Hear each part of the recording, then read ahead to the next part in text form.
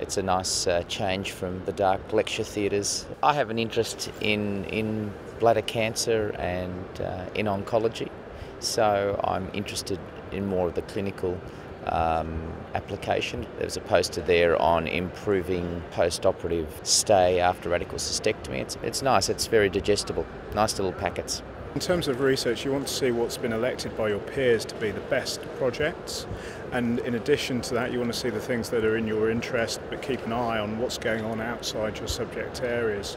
The thing about the poster sessions is that often they're a minute for presentation, and distilling high quality research into 1 minute is extremely difficult, so getting a chance to look at the posters more critically and then maybe interrogate their findings is better. So to do that in your own time works well. I'm actually here to check out the best posters and see if any of my residents or co-residents made it up here. I'm here with my poster. I presented at the prostate cancer detection and screening session, and it was selected as best poster of the section. This poster is looking at men who have had prior regular biopsies before that missed cancer, and we're going back and trying to find significant cancers that were missed with conventional biopsy. And our primary finding is that by using targeting, we're able to find more significant cancers and fewer insignificant cancers. This is work that we put a lot of time and effort into over the last few years, and this is starting to become a very hot topic in urology.